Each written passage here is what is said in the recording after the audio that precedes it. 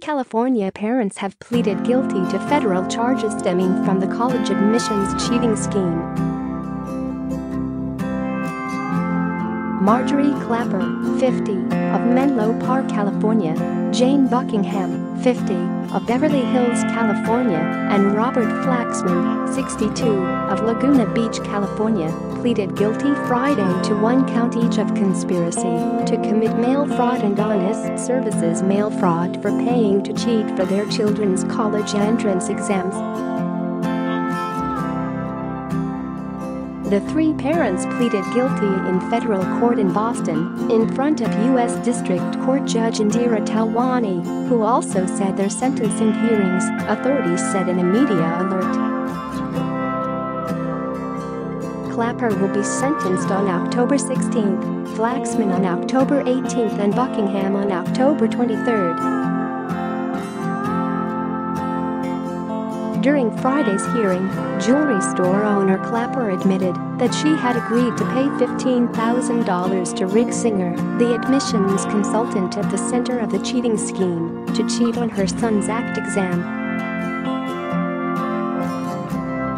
Singer supposedly told Clapper to seek out medical letters to allow her son 50% more time to take the ACT test to allow for the fraud to be perpetrated, resulting in her son scored 30 out of a possible 36.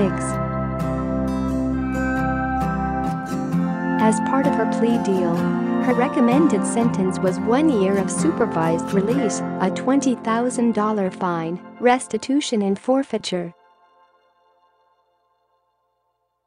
Flaxman, a real estate developer, admitted to paying Singer $75,000 to boost his daughter's entrance exam score.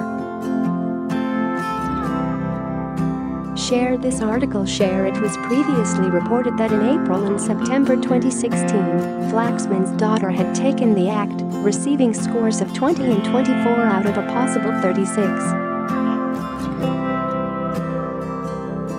The day before taking the test a third time, Flaxman wired a payment of $75,000 to Key Worldwide Foundation, Singer's supposed charity, and his daughter scored a 28. Flaxman was also said to have paid $250,000 to facilitate his son's admission to the University of San Diego between May and June 2016, to facilitate his son's admission to the school as an athlete. Flaxman's suggested sentence was 1 year of supervised release, a fine of $40,000, restitution and forfeiture.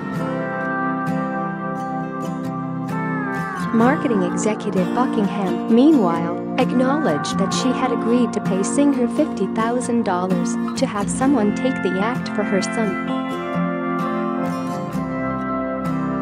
Authorities recommended a sentence of 1 year of supervised release, a fine of $40,000, restitution and forfeiture. In pleading guilty, the 3 parents sidestepped far harsher possible sentences. Their mail fraud charges could have been a maximum sentence of 20 years in prison, 3 years of supervised release and a fine of $250,000, or twice the gross gain or loss, whichever is greater. Singer, 58, of Newport Beach, California, pleaded guilty to all counts of racketeering conspiracy, money laundering conspiracy, conspiracy to defraud U.S. and obstruction of justice in March, and is scheduled to be sentenced on June 19.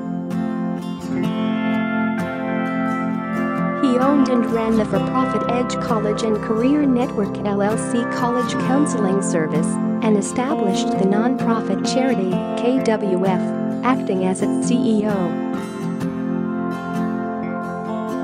13 parents have pleaded guilty so far in the college admission cheating case, including Desperate Housewives star Felicity Huffman.